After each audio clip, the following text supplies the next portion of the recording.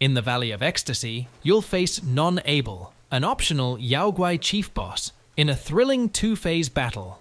The first phase features him with his hands bound, but he soon breaks free, grows in size, and restores his health completely. His kicks are extremely dangerous, capable of taking away a large portion of your health with a single hit. To succeed, you must carefully study his attack patterns and choose the right moments to strike. It's also important to manage your mana during the first phase, using minimal spells or none at all. As he transitions to his second phase, Non-Able becomes even more formidable, so conserving your mana is essential for survival. Don't forget to like, comment, and subscribe for more content on Black Myth WuKong and other exciting games.